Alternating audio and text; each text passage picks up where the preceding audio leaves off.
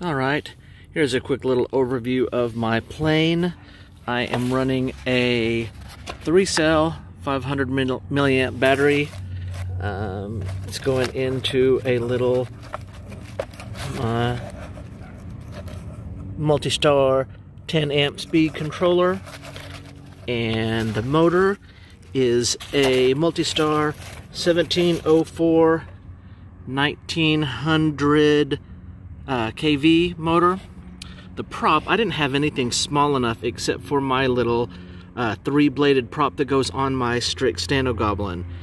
It says it's a 3052. The power kind of is lacking, but it flew okay. I have a couple of the Flite Test ES 9051 servos. I 3D printed a couple control horns. It is made out of a Pizza Hut pizza box. I didn't know where the CG is, so I kind of just put the battery there. I made a couple marks.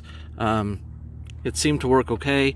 The motor mount is a bottle cap, and it went together pretty well. This is the Maiden of the pizza box plane.